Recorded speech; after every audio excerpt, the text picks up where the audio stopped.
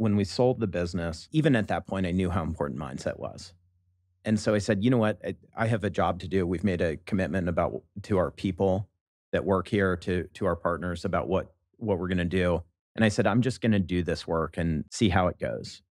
But at a certain point, and it wasn't that long after the deal, I just knew that that wasn't my highest calling anymore. One of the things I've learned to do is to pay attention to how I feel when I'm doing the work.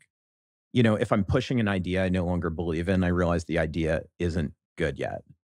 If I'm trying to create energy in my own self about something, it's just not me anymore. And at a certain point, I started to realize that, and I think I could diagnose it in a lot of ways. But maybe the ugly reality is that part of and the conceit of creating this world is that it also does have to kind of be mine.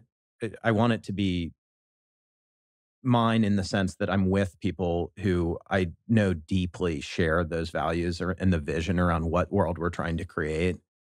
And at a certain point, when once you've sold a business to a very large company, you just simply have to say objectively, the reality is that it's not ours anymore. Mhm. Yeah. And I don't judge. I don't. In fact, one of the great learning moments for me was to let it go and to say Mhm. there's a profound beauty in this not being ours anymore. Mhm. And whether it thrives or whether it doesn't, that's actually part of life. And Mhm. in fact, the space that is there for those of us that create new, it almost needs to be a part of life.